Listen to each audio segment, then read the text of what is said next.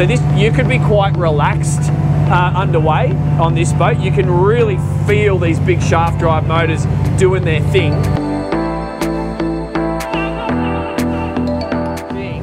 Is true sports boat. You know, I'm hooking that turn in at 28, 29 knots.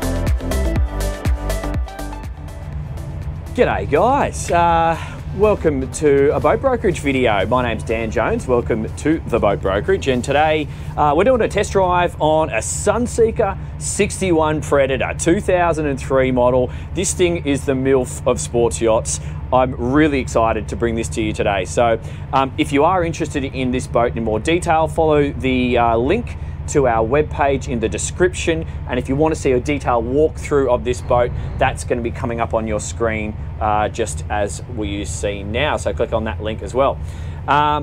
This boat is powered by a couple of twin shaft drive Caterpillars. It's just been anti-fouled last week, so she's got a nice clean bottom, and Torquay is its middle name. So stonking great big cats. We do have a bow thruster as well. Big four-bladed props with prop speed. And if you imagine, I'll cut to a picture of this, the props, they're like half protected in tunnels. So the draft is not too deep on this boat, but the design of the hull curves in like that. So you probably actually have a little bit of directional stability with the design of the hull itself. Quite a decent amount of V shape underneath the waterline as well. But I'm just going to get this boat moving because I'm really excited to go fast. It literally idles. I've got it in regular idle. You can dial down the idle speed. It literally idles forward, and we've climbed through 7.5 knots. So you can dial that down and do about 5 knots in idle, but she's got a lot of power. That makes it going to be quite easy to do transverse thrust and in a parking scenario, but you do have to have your wits about you because she will get away if you don't know what you're doing. Anyway, let's go fast. Alrighty. So just bringing those revs up to 1,000. I'm just going to get the boat straight on the plane. Sitting at the seating position, currently getting a little bit of bow raise, but nothing. I actually don't lose any visibility there. Straight away, it feels like at 16 knots I'm planing, and she just wants to go. She just wants to go. That's 1,500 revs. I'll bring it through 1,600 and then up to 1,800. Oh, feel the power. Yeah, this thing's got so much spare, but we are immediately at 24 knots, and I've done no trim on the tabs. I've got trim tabs fully up. I'm sitting at 1,800 revs on the motors. The steering actually feels quite light for a big boat. She feels quite responsive at the moment, and I'm just going to give it a little bit more because she feels like she wants to go faster. She definitely feels like she wants to go faster. So sitting at 1,950 approximately revs there.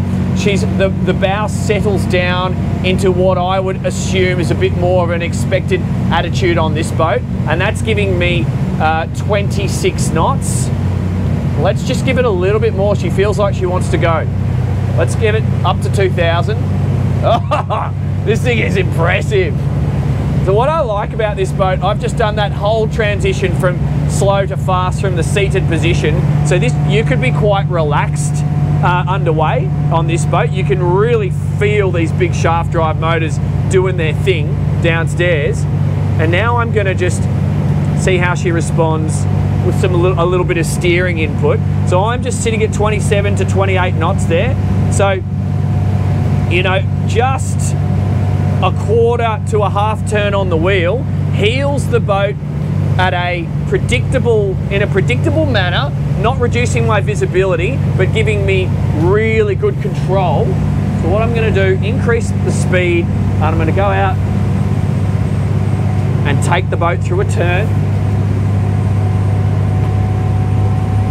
Yeah, so like from this seated position at 28 knots through a hard turn, I lose a little bit of visibility from the pillar there. So that's where I would stand up and get it all back through the window. So that's absolutely fine. And for a guy of my stature, 5'7", I can stand up and see through here, but I actually feel more comfortable just down there like so.